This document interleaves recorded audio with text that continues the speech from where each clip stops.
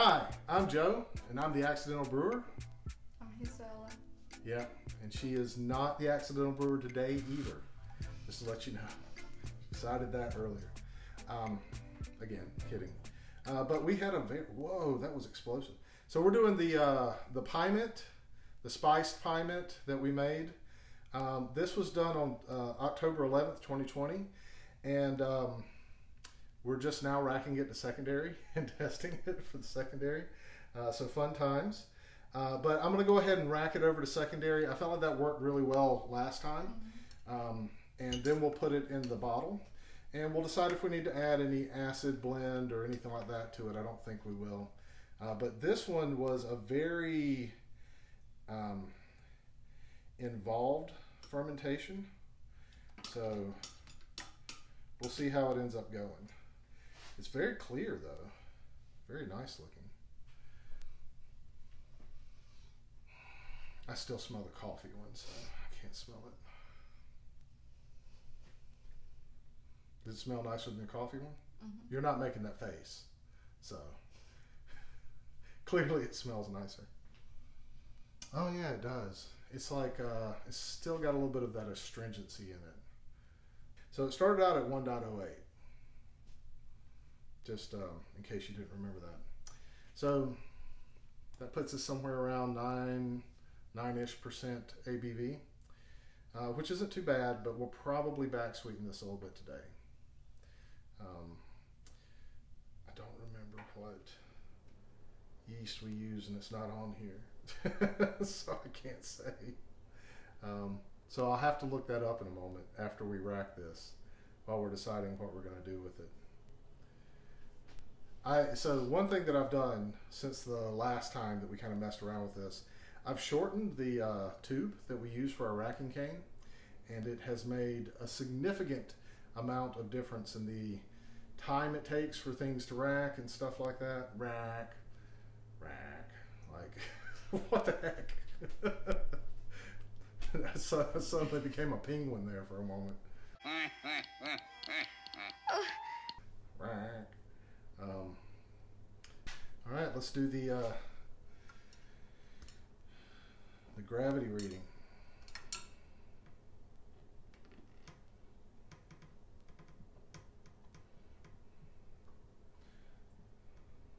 For some reason, I think this was Lalvin 71B yeast.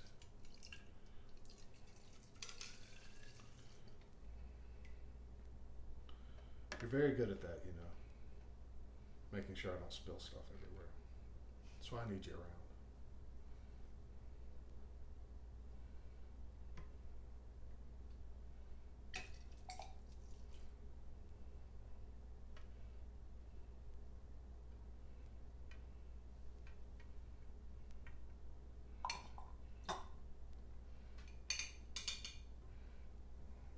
This here for now. All right, so that has gone down to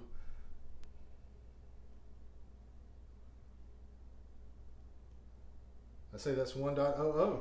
That's been very successful at this point. I'm kind of happy with that. All right, let's see how it tastes. Let's see if we want to add any more or we just want to leave it like it is. It might be quite lovely like it is. The one that I like the most out of these, the spiced ones that I made, was 13% ABV. Yeah, it's missing a little something. A pound of honey to this, because it's got some sweetness. I think it needs some. It doesn't need any acid blend.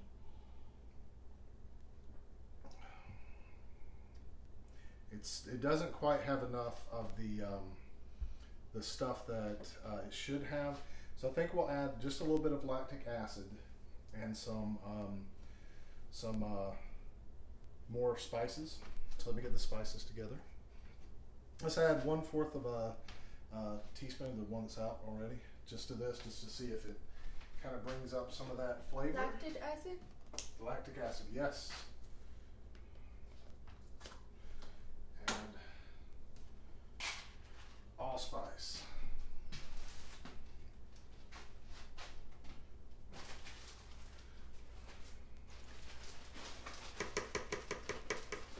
Cinnamon. Cardamom. clove.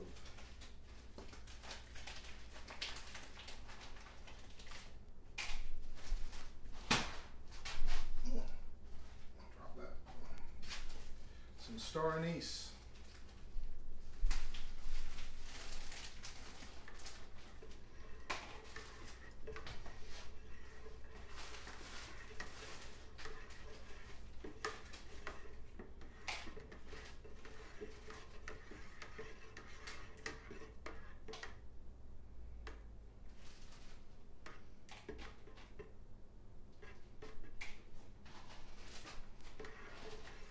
The only thing I didn't add was any cracked pepper.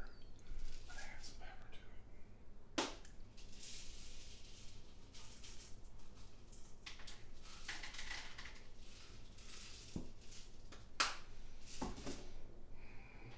Well, now I need to add a little bit of rum to that.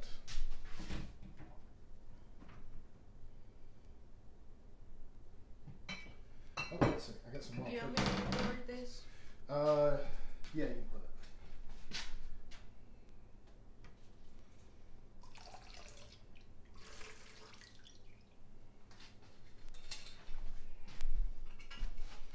Alright. Did I tell you that I ordered some nice whiskey? I ordered some Ardbeg and Noah to put in the thing that you gave me? The decanter? Yeah, I did. I'm looking forward to it. Alright. So, I'm going to add roughly half of this container. Alright, so this is 2 pounds. We've used a little bit, so I'm going to add roughly half of it in here. Because I don't think it needs that much more sweetness, but I think it needs a little bit. Did I tell you to add 1/4 teaspoon of tartaric acid or lactic? might add a little bit too much. I meant 1 milliliter. That's a lot. It won't be too much. All right.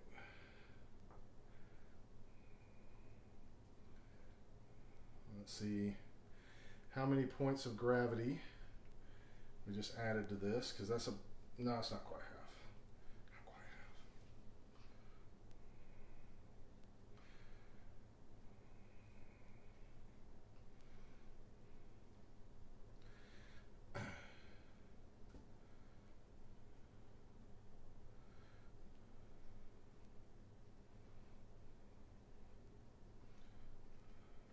half.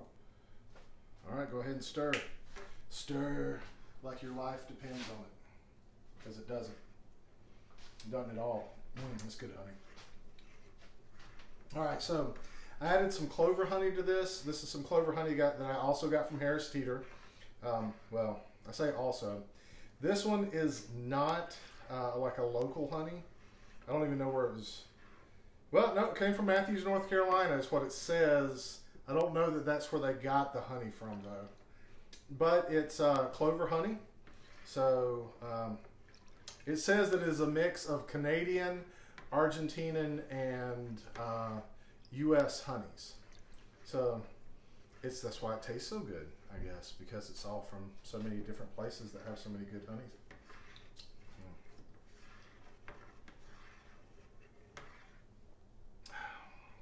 All right, we're going to see how that ends up tasting.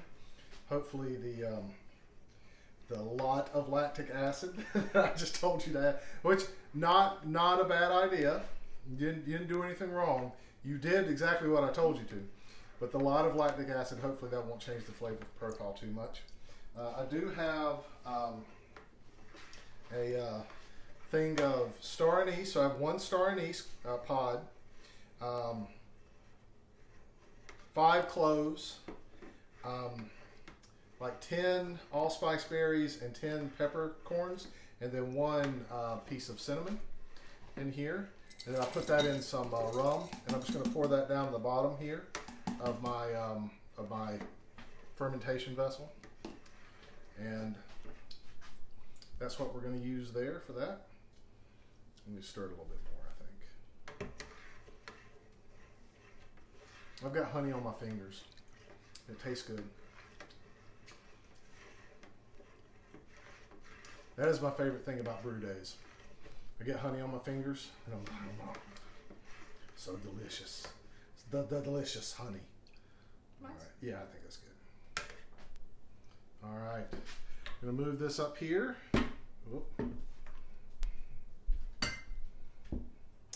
Going to take a reading off of it. Oh, it wasn't me who did that. I need the this. I think it was me, maybe, who put this in here. I don't know. Well, it was me. Ah. All right. Start over.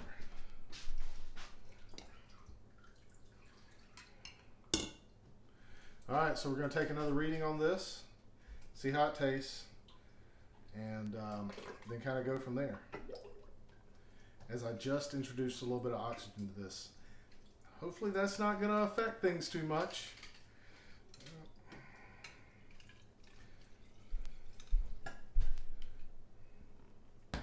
Thank you.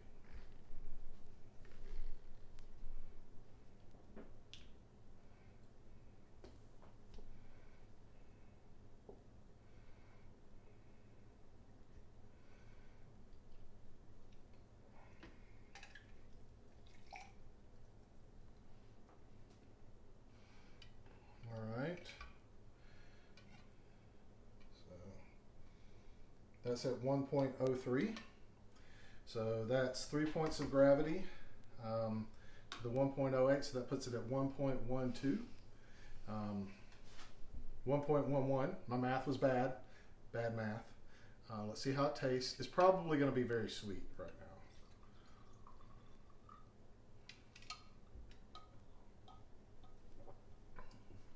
It's actually rather nice, like it is. It brings back some of the grape flavor when it's sweeter. So when it gets really dry, and the lactic acid just added some creaminess to it that I feel like it needed. So pretty happy with that. All right, there's somebody who's going to be out there that's going to complain that I just poured that back in there. This was sanitized. You just saw us sanitize it. Well, maybe you did if I didn't edit it out. But I sanitized it, and I did not splash. I'm sorry. I did hit you in the face. A little longer than a few minutes later. All right, so this has been our second go at the spice pyment. Just to recap, we added some more spices back to it. Added another roughly pound of honey because it was 0.03, so it's like a little bit less than a pound of honey to it. And then we racked it over to another fermentation vessel from the original fermentation, or the original fermentation vessel. And now we're going to let it set for a little while and see what happens. This is technically called conditioning, but some fermentation will happen during this because I added extra sugar to it, and there's still yeast in here. Unfortunately, I didn't write down what was the yeast I used for this. So for all I know, it could be EC118, and then it's going to go way past this. And it could get dry again, and we'll have to add more honey to it. But fortunately, we still have roughly another pound of clover honey. So all that said, thanks for watching us. We have a Patreon, a Twitter, and an Instagram. You can engage us there. Sometimes we look at those things. A lot of times we look at those things, and we look for your engagement. We also have comments down below. We'd love to hear if you've tried to do your own pyment or been following along with this recipe, what's happening with you and that recipe. Otherwise, thanks for watching, and we'll catch you next time.